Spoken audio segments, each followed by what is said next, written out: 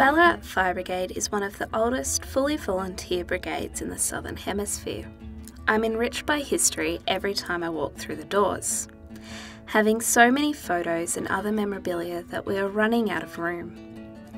The brigade attends around 500 to 600 calls a year, with 77 members, with 14 of them being juniors. Since I was 4, I have grown up around the fire brigade. I have been around the members. They are family. They are at birthday parties, and they are always there to turn to. I don't remember a time without them.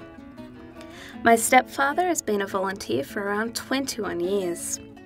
He's currently the First Lieutenant, which has allowed me to help out with many open days, heritage weekends, fundraisers and displays for as long as I could remember. I've acted as Captain Koala and Beeper the Smoke Alarm multiple times. I've seen what can happen when things hit home. An intense call or rescue can be harder to deal with. I remember a time when my stepdad came home and hugged me, told me that he loved me.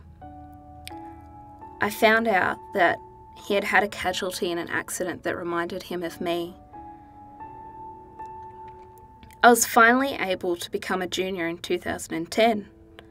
I spoke at the opening and loved the experience of learning new things. When I turned 16, I was able to move up to the senior ranks. I was able to grow and learn with many new skills, as well as help out with more displays and learn a lot more historical facts. For the past few years, I've been torn between staying a member and leaving due to study and a lack of time.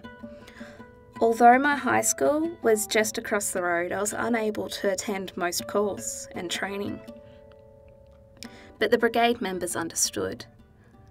I was welcomed back with open arms when I could attend. I was encouraged to keep studying and stay a member. I don't think I'll be able to fully leave the brigade. I don't want to. It's a second home. It's a community where we look after each other. We pick each other up when we fall down, and we always work as a team.